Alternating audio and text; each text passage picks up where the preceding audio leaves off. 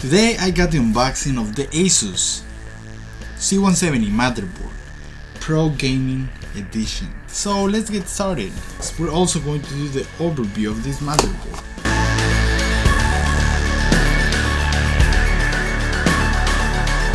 Here we got the motherboard. Alright, let me go put some gloves on. Ta-da! I'm back. Okay, so let's get the motherboard out of the plastic. Whoa, here it is.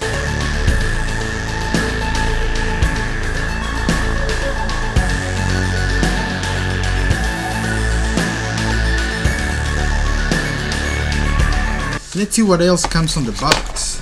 So we lift this up here. Alright. We got two little screws here. Okay. Let's put that there. We got the SLI bridge. Asus SLI bridge. Pretty cool. Here's the I/O backplate. Very good design. USB 3.0, that's pretty cool. USB 3.1 and the Type-C. Very nice. What is this here? Type of CPU installation tool. Okay, I guess we got installation tool now. What else we got here? We got SATA port cables. Very nice. What else is here? Here's our labeler. Pretty cool. We got two more SATA port cables. And here we got our guide. This is our guide. Here is the disc, which I won't use this. I never use anyways.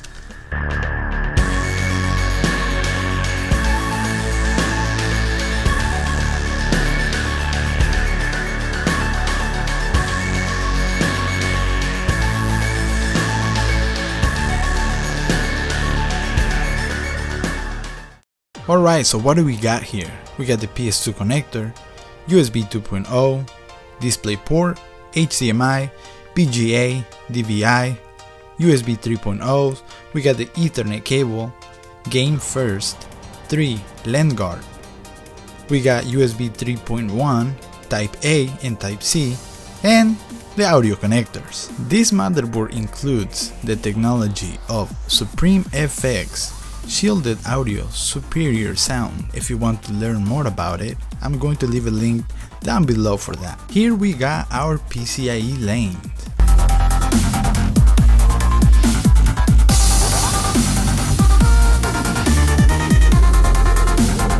At the bottom of the motherboard, it's where we find the audio connector for the front I/O panel, COM connector, chassis fan number 2, TPM, ROG extension, 2 USB 2.0 extension fan, and the front I/O panel connectors. On the right side of the motherboard, we got our M.2 sockets, we got our SATA port, 6 gigabits, and our SATA Express to the right. Moving a little more to the right, we got the USB 3.0, chassis fan connector number 3, and our 24-pin. The 8-pin power connector for the CPU, it's located at the left top corner of this motherboard. Here we got our famous Intel LGA 1151 CPU socket. This is the location of the most famous Z170 chipset that makes this motherboard special.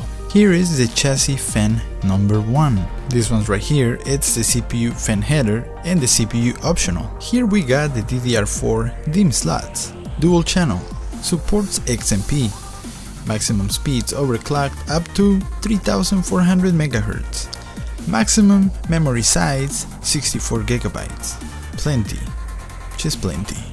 Guys, this was the short review and unboxing of my Z170 Gaming Pro motherboard that I'm going to be using for my next build. I hope that you liked this video, hit the thumbs up, subscribe, don't forget that, and also stay tuned because I have a beautiful modded build coming up and more unboxings. That is right. I'll see you guys next time.